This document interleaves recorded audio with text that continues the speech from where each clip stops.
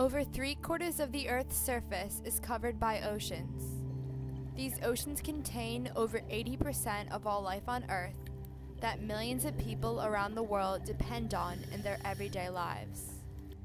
Because the ocean is a rich natural resource, it provides the world with over 200 billion pounds of fish and shellfish each year. As time goes on and the world population continues to increase, the demand for fish produce will as well. Unfortunately, this causes fish populations to dwindle, which has harmful effects on the fragile aquatic ecosystems. This global issue is otherwise known as overfishing. Overfishing is defined as the depletion of large fish stocks in a body of water over a limited period of time. So when did overfishing first become an issue? Humans have fished aquatic organisms such as shellfish, finfish, and marine mammals for thousands of centuries. The earliest documented human communities dependent on fishing were in Australia and Crete around 30,000 and 8,000 years ago. As time progressed and global communities became more dependent on fish for food, fish became exploited. In the 11th century, fishermen would move from one ecosystem to the next, leaving behind lasting damage. In those periods of time, we thought that the ocean was full of fish, the same number of fish as from the shore to the others across the sea. That's not true. There weren't nets, there wasn't side-scan sonar, there weren't giant trawls. So now fishing has serious impact on the sea. Due to the development of better preservation techniques and improved transportation, commercial fishing began to shift from the local level to large-scale enterprises. Boat design and construction also advanced, along with improvements in fishing gear. Another important development was canning, because it allowed long-term storage and large-scale trade of fisheries products. Then, in the late 1800s, steam power ships, along with mechanicized fishing techniques and refrigeration, enabled the formation of large-scale industrial fisheries that still exist today.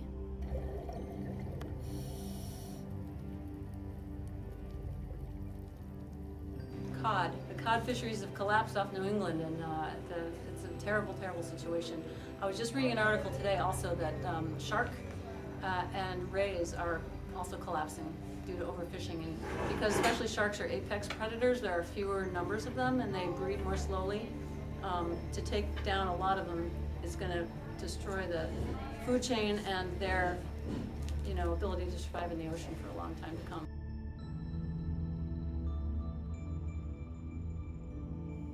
As of 2009, the main 3 techniques used for commercial fishing in the U.S.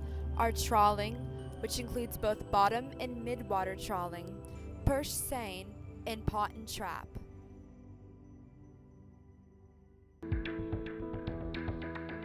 A bottom trawl is a type of fishing net that's pulled along the seafloor.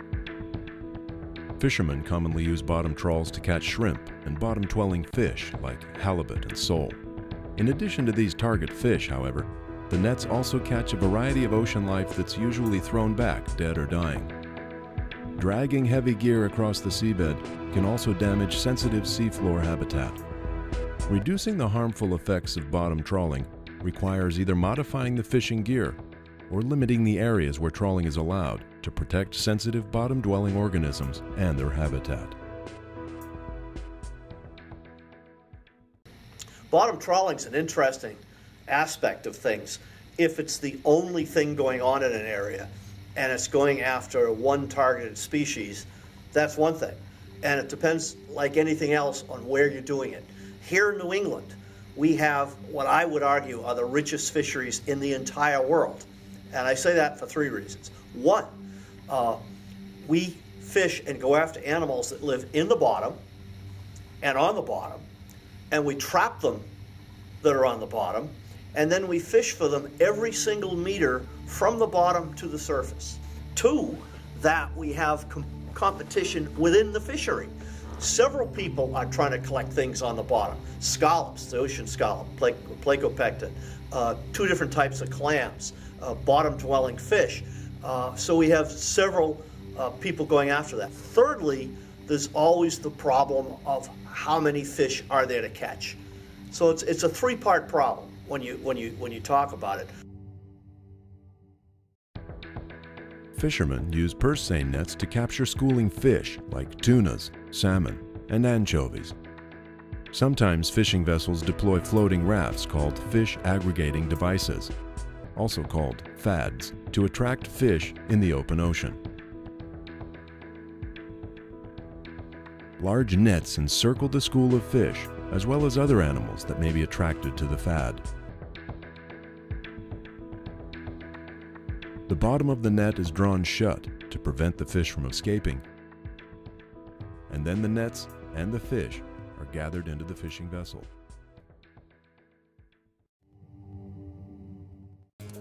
Traps vary in size and shape and can be used to catch a variety of fish and shellfish.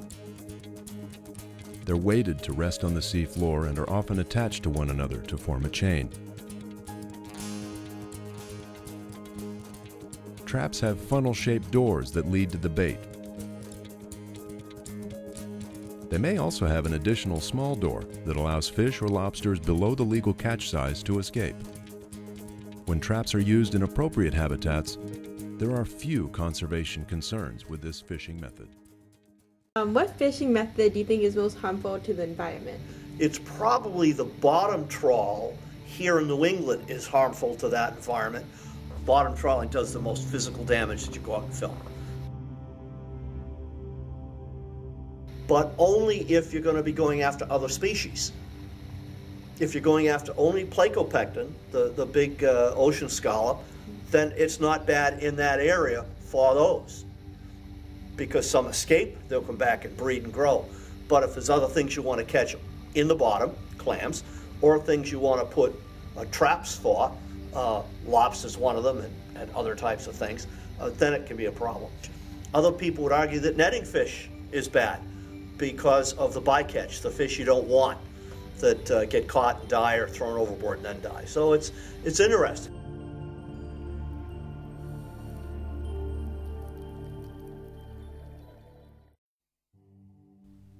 In 1976, the Magnuson-Stevens Fishery Conservation and Management Act, the MSA, was enacted to manage the fisheries and promote conservation. The act created 8 regional fishery management councils, and in 1996, the act was amended, focusing on rebuilding overfished fisheries, protecting essential fish habitats, and reducing bycatch. Bycatch is defined as unwanted marine organisms that are caught in nets while fishing for another species. In 2006, Republicans and Democrats, led by Senator Stevens, worked together to strengthen the MSA by requiring managers to set science-based annual catch limits that do not allow overfishing. Also, the National Marine Fisheries Service, NMFS, believe that rebuilding all U.S. fish populations would lead to a $31 billion increase in annual sales and support for 500,000 new jobs in the U.S. And now there's a number of fisheries rules and regulations that get updated every year through NOAA, the National Oceanographic and Atmospheric Administration. The huge ships today use sonar technology and GPS systems to quickly locate schools of fish. The fish nets that are employed can reach 200 meters deep, and every year, the amount of area covered by fishing is twice the size of the United States.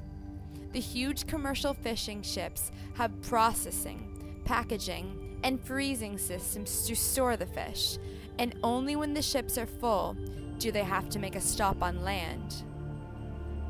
Because the fishing nets are so large and are employed at a certain size to catch a certain type of fish, other fish of similar size or larger are often entangled in the nets, a practice called bycatch. Unfortunately, a quarter of the fish caught are thrown away due to unintentional catching, lower quality, or size.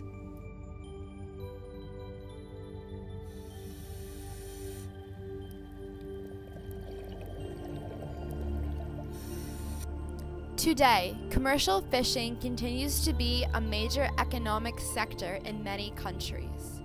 In addition to the large worldwide value of the catch, approximately 36 million people are employed in both the capture and the culture fisheries. Given the current rate at which the fishing industry is fishing, all the fish could be wiped out from the ocean by 2050.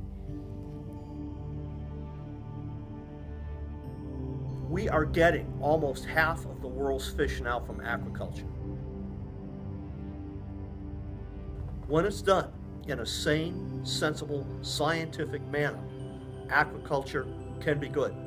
When it's not extremely well managed and well run, it can be awful. For instance, hundreds of thousands of acres of mangrove have been ripped out to put in shrimp farms.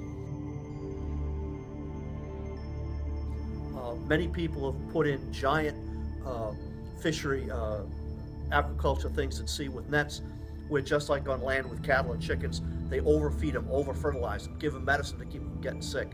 They pollute the ocean by having so many in one place. And so aquaculture is a giant, huge question mark.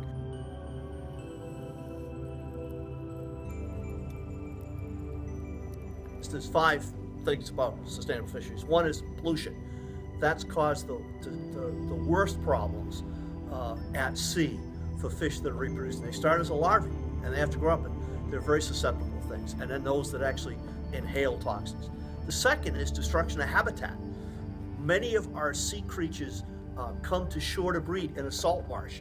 We've destroyed a lot of the marshes. We've ruined a lot of the bays. We have a special area of critical environmental concern for Pleasant Bay at Cape Cod, a huge estuary. The third thing is we don't know how many fish are taken by recreational fishermen. Along any shore you see a lot of dead fish, and they're ones that people catch and leave behind. We shouldn't do that. Then the other thing comes down, it's a 2-part answer, is fishing at sea commercially. The local boats take most of the heat because they're the fishermen you see. It's the offshore boats, because they may be international, aren't. And they can sweep the sea clean with nets bigger than this whole building. Overfishing has continued to grow as a major problem in the past decade, and its adverse effects on the environment has expanded due to a lack of public awareness. Although the government has implemented laws to prevent overfishing, it has not stopped illegal fishing and unsustainable harvesting that still plagues the industry today. Also, add overfishing to pollution, climate change, habitat destruction, and acidification, and a picture of a system in crisis emerges. So in order to limit the negative effects of overfishing, not only must the regulations become stricter, but other global environmental problems must be taken into consideration. The future to preserve the biodiversity of our oceans now lies in our hands. So what steps will we take to ensure the safety of our planet?